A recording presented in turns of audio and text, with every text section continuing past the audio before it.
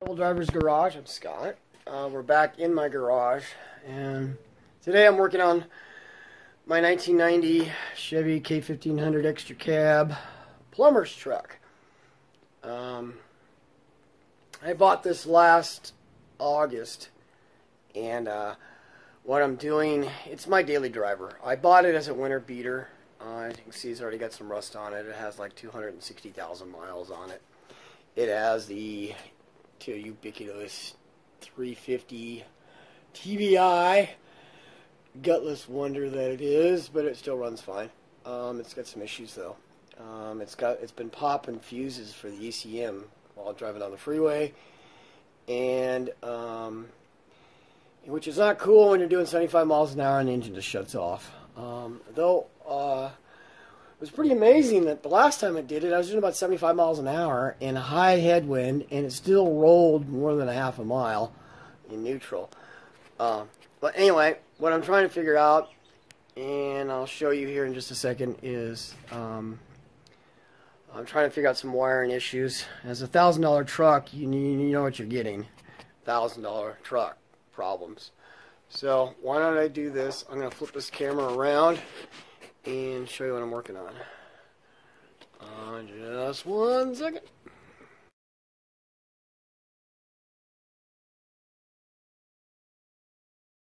This is what I'm working on. I found this. This was just shoved up in the wiring above the fuse blocks, or actually a fuse junction. It's what appears to be a GM factory alarm box brain. As you can see,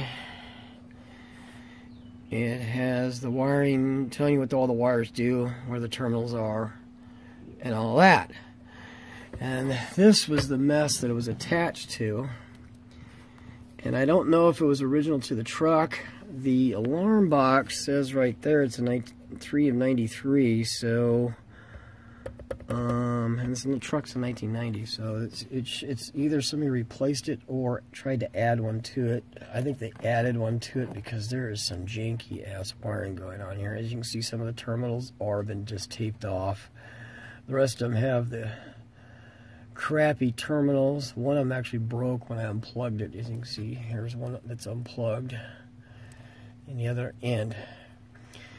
Now, what does this do to the way my truck runs? Apparently nothing the way it runs. Watch this.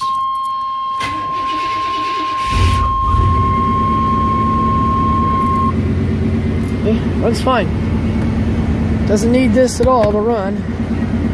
I don't have a key fob. And turn this back off. The only thing it doesn't do is it doesn't operate the door locks. As you can see, I'm messing with the door lock button on this door, and you can't see nothing happening on that door. The door lock actuator on this side doesn't work. The actuator does work, it's just unplugged. The linkage rod that goes from the door actuator motor over to the door actual lock on the locking mechanism on the door latch is pulled out, and I don't feel like tearing the door apart to get to it right now. So anyway, what I'm going to do today is try to figure this out and pull out whatever I don't need. And you can see it's got this over here. They ran one of the wires, and it looks like they split a wire here. Not really sure what the black one is. I'll have to figure out what they did. And then I'm just going to disconnect it. And this is the original wires. This is the original wires for the speaker, or for the original stereo. The other thing I'm going to try to do is figure out, while I'm under here, try to figure out why the dash. I know why the check engine light doesn't work. It doesn't come on at all anymore. It's supposed to be that second one, and the top one there in the middle above the fuel gauge. So you see, you turn the key on, nothing happens like it's supposed to. I had the tire engine harness out, and or the engine dash cluster out, and apparently it was either on so long and ignored that it melted the light socket that it sits in, or it just got overheated, and for some reason some bad electrical issues probably from that mess down there. What I'm going to do is this. I'm going to find the wire to it and see if I can just hook up a different light. The reason being is the gauge cluster, the back of the gauge cluster, which you can't see, is a circuit board, and the light socket is actually soldered into the circuit board. So either I have to replace the entire gauge cluster circuit board with another one out of a salvage yard, or just put a different light somewhere he sells it, just, you know, a little, like an LED light somewhere. Anyway, that's what we're going to do today. Okay, the first thing we need to start with is tools that you use for electrical diagnosis and repair. Diagnosis. You cannot live without a test light. This is your typical test light. Has a little light bulb inside of it, pointed in to stab your finger with. This the clamp side. You clamp on a negative side, which is always the most difficult, is to find a good clean negative ground to actually clamp on, and then you poke around with this end until the light comes on to know where your circuit breaks and your circuit starts, where you actually have electricity flow, and where it doesn't. The second one is good pair of wire cutters, and this is actually a combination of wire cutters and crimpers. I use it for both. You can get different ones.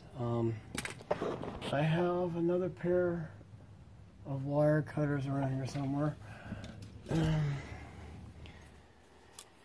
Here, this is another one, though I don't use this one very much anymore. It doesn't cut very thick wire. It's mostly just good for cutting zip ties. Alright. So, the other thing you want is a good pair of wire strippers. Now, there are different versions of them out there. I have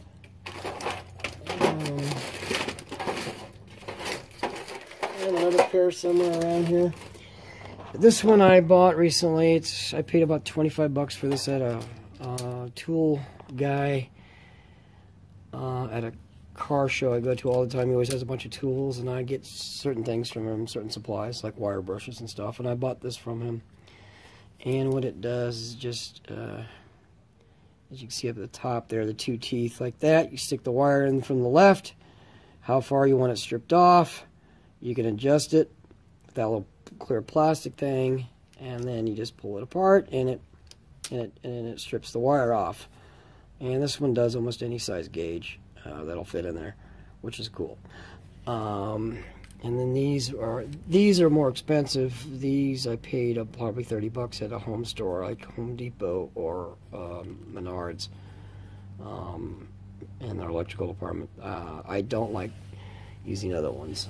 If you use those crappy one tool does all, and you do a lot of electrical work, you'll find that you want to get better tools. If you just want to have something to keep in your toolbox, just to get you down the road, which we have. Hang on a second.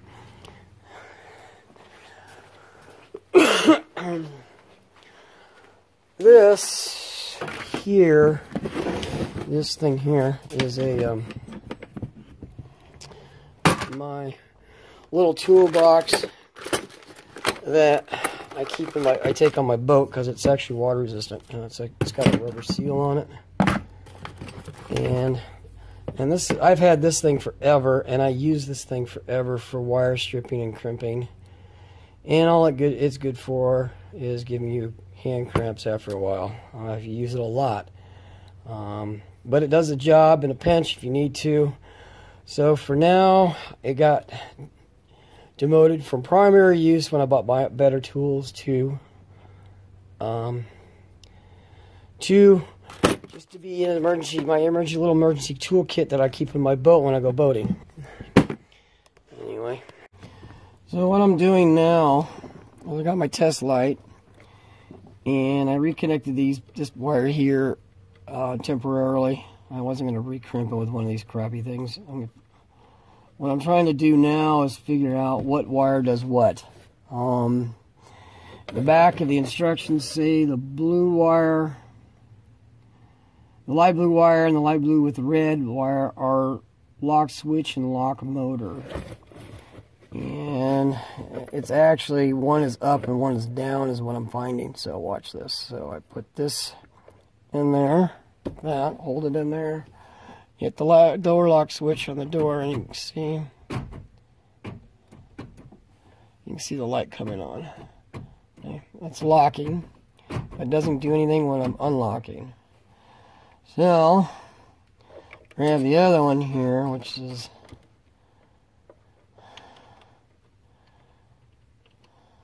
it's like they got them backwards. Figures. Look at this. As you can see here, this is the wire coming out of the alarm box. It's a red wire, blue wire with a red stripe going into a solid blue wire. And this solid blue wire goes into a light blue wire with a red stripe. Yeah, they wired them backwards. Not that it matters really. I mean, all you're doing is one's up, one's down, whatever. And the switches are working correctly up and down, so who cares? Anyway, but to go back to it, testing it, this other wire coming out.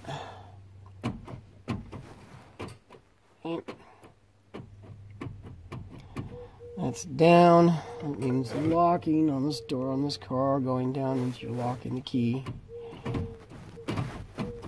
Oops. There.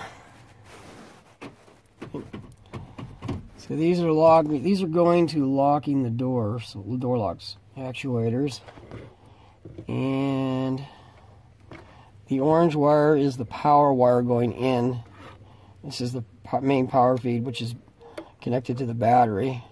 So check it with the fuse. See, the fuse is good, and the key's off, so it's got power to it all the time, which door locks typically do unless the fuse is blown out. This one here,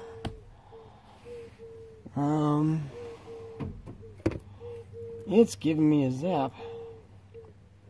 Whew.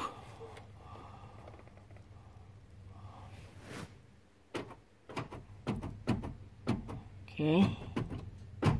These are unlock. See? Unlock. And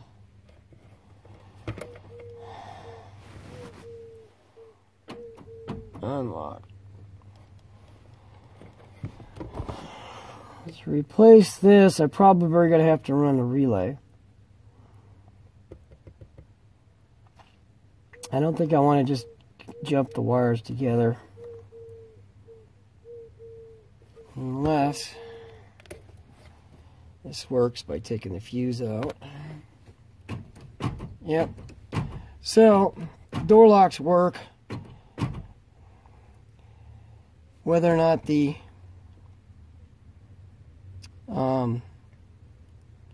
it has power going in that fuse, so to that plug. So what I'm going to do is simple. It's really simple at this point. I'm going to connect this blue wire to this blue wire, connect them together, and then I'm going to connect the black wires together. I'm going to cut them off this plug and just connect these two wires together and these two blue wires together, and that should bypass this thing for door locks, and I'll still have the functioning door locks. We'll see what happens then. Oops, my camera fell over. Hang on one second. There we go. I'm back. So what I'm going to do is connect the two blue wires together, and a lot of people will tell you there's a million ways, different ways and ideas on how to do it. I'm going to show you how I do it. I've been doing it this way for years, and it doesn't include soldering. So I found that soldering basically overheats the wiring and reduces the continuity of wiring, especially this thinner gauge stuff. and that's used in automobiles, which is typically anywhere between 10 to 18 gauge, mostly in automobiles. And if it's a really thin stuff, it really has a problem. So the first thing I do is I take a piece of heat shrink. This is like heat shrink stuff I get. I get this at like Menards. I can get it in a roll. It's probably $5 of it. I use quite a bit of it, so I buy it in a roll. You can also buy it in pre-cut lengths too, but I rather cut my own lengths. So I cut about 1 inch or 2 inch. And the next thing I do is I take these, which are, let me get it in there so you can see it. And there we go. These are solid connectors, but they're not the plastic covered pieces of crap like these that you find at every auto parts store. Don't use these. If you're going to use these, I buy these when I can't get these, and then I heat and cut the stuff off, the plastic coating off, and do this. So I'm sure the internet experts are going to tell you how wrong I am doing it this way. I don't care. Internet experts are a dime a dozen, and they can do it however they want, the way they want. And seeing how I've seen some of the disasters of wiring under the hood of cars, and the messes that they make. People that can claim they're internet experts aren't in real life. Okay, so the two wires are crimped together like that, and then slide the heat shrink over. Use your little butane torch. Oops, turn it up. Shrink.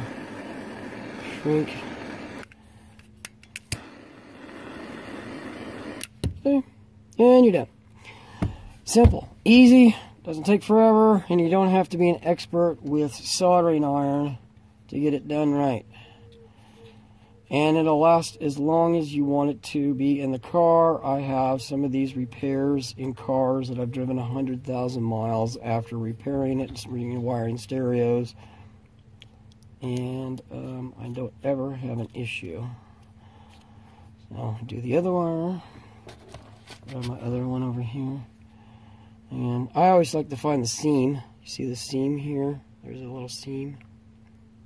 See? And then take the little jaws, the tooth jaws. There, see the little tooth jaws there? Put it on the seam, like so. So it's lined up on the seam. And that's where I do my first crimp. What I like about these red ones that are really with the long handles, it gives you a lot of leverage. So you don't have to have forearms like Popeye to get a good, see? It's never going to come off. And then do the other side. That. You see? Good squeeze one way, and then I turn it in 90, and then I put it in there and finish it off so it's nice and tight. It's never going to come out, and the heat shrink protects it. The heat shrink also helps it from ever coming out again. Oh, and you got to be careful with on this is not to burn yourself with your butane torch. This is a cheap little plastic one I bought a few years ago. I like it. It cost me $15, and you can refill it, which is cool. And I use it all the time, and it fits in my toolbox for my electrical stuff. Yeah. So, okay. Well, the door locks are still working, and I haven't burned the truck down yet. So, on to the next. Okay. So, what's next is the other plug that was on the box. See, it had the big box here. The other plug, this is it here. Figuring out where these wires went, and let me zoom in a bit. Figuring out where these wires go, and cutting them back out, and you can see how they didn't use some of the wires on it. And because this has got power to it, and so does this, so we don't want those connect. We don't just want to cut the wire and tape it up. I mean, you could, but it's not really safe. We want to figure out where they tapped into it. If they tapped into something, if they did something like this up here, let me show you. See how they tapped into this here? This blue wire. If you follow it, goes down and ends up into here. Okay. The other thing we have, it's hard to see. Where is it? Okay, there. There's an orange, a yellow, and a green wire, and a bolt on a ground there. They come over the top up here, and they end up in this bundle here. So somebody had a bright idea of having an orange wire for power and an orange wire for ground. And then the pink wire here and this yellow wire, my next finger here, are grounds. So we can just unbolt the ground, and then we can get rid of those. Those are simple. We'll do those first. Okay, I'll be right. Alright, so what I did first is I got the ground unbolted, the two grounds. You see here, they were unbolted. I bolted them from the dash here, and I cut this orange wire, which was connected. Let me back the camera up so you can see here. Which connected to these two fusible links. This power wire goes over to the dash. We'll trace that here in a second. But now I have, look at that, two pretty decent, nice fusible links. Cool. Keep those. Use them for something else. All right. The next thing we know already is this here, which is tapped into a black wire underneath the dash coming, which goes up through the steering column here.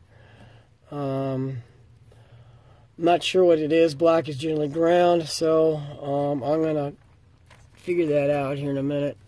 But I'm going to cut this blue piece of crap out to get the blue wire out, and then cut these wires, splice these two wires back together correctly. That way I don't have a problem. And then that just leaves following where the pink wire goes, the orange wire goes, and these two white wires go somewhere. And I gotta figure those two out, and that's what I'm gonna be doing right now. And so it's a little bit hard to figure out. I'll show you in a minute here when I do figure out where they're going here. Well, it didn't take long to figure out where the pink and orange wires ended up. This is where they connected them into the original dash harness. And I already know that the red wire here, which runs into the orange wire, was feeding power to the alarm box, is hot all the time. So I gotta be careful with that. I haven't tested this one yet to see if it's see if this one's hot all the time or just ignition on, but I will cut those out and put in proper connectors, and these three wires here, so I know what those. I haven't figured out where the white wires go yet, so I'll do these three first and then figure out the white wires next. So fix these problems just like I did the other two. I'm going to connect them just like this.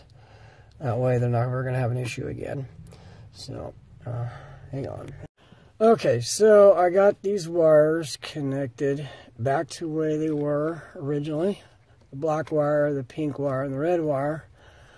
The red wire is most likely the most main power lead for the whole dashboard here. So you want to make sure that that's good. I'm going to tape it, extra tape over the soldering, shrink wrap just in case, and just to double check to make sure everything you're doing. So truck runs now without the alarm box connected at all. And the most irritating white noise sound every time I turn the key on. Okay, So, which leaves us with these two white wires. And these are actually, if we look at the back, one of the white wires is the trigger wire for the alarm, and the other white wire is for illumination. Not sure which is which. Let's see here. Alright, the dash lights still work. So, I don't know what these do. And the dome lights are on, as you can see, because the door is open. So if I push the door button, they go out. So, these wires, I don't know what they do. I'm going to have to figure out where they're connected and get them disconnected, because they don't need to be doing anything right now. But I don't want to leave them hanging or just tape and bundle the ends unless I have to. If I have to take half the dash apart to get to them, then I might end up doing that. But I'll figure out where they're going. They're probably going up here in the side of the kick panel here, up here, because I can hear them when I pull on them. They're going to that. They're going to that button. So, they're going to the dome light trigger button on the door jamb. So what I'm going to do is probably end up cutting these out, since GM dome light systems have power going to them all the time, and the ground is closed when you on the door buttons, opposite of Fords. Fords are the opposite. They connect. When you open the door, you complete the circuit for the positive side. On GMs, it's the negative side. So anyway, we'll continue. In here, you can see where they connected it with. There's a lot of electrical tape in there, in that hole. Oops. So, pull this out a bit. Yeah. So, they connected the electrical wire with, well, I don't know if I'm going to get these out. These don't have any juice going to them at all, these two white wires. Well, not by the test light, at least. So, they're negative. So, if they touch something metal, they're not going to short out anything. But anyway, but they could turn on the dome light. So, anyway, I'm going to continue working on this and try to figure it out. I don't know how I'm going to get to reach those without going all the way up into the dash, which I might have to do. Well, we ended up pulling out of the truck. In my situation, it just didn't do anything. I didn't have an alarm key when I bought this truck. Heck, I didn't even have a door key when I bought this truck. All I had was the ignition key and the key to the toolboxes on the back. One other nice thing I figured out. I pulled this little bastard out of here. This is the thing that was making all that damn noise when I turned the key on. So watch, when I turn the key on now, nothing. The key's not beeping at me because the door's open. It's not beeping at me because the lights are on. Whoever came up with this is a sadistic little shit, and I'd like to kill him. Oh, look, it's made in Canada. Figures.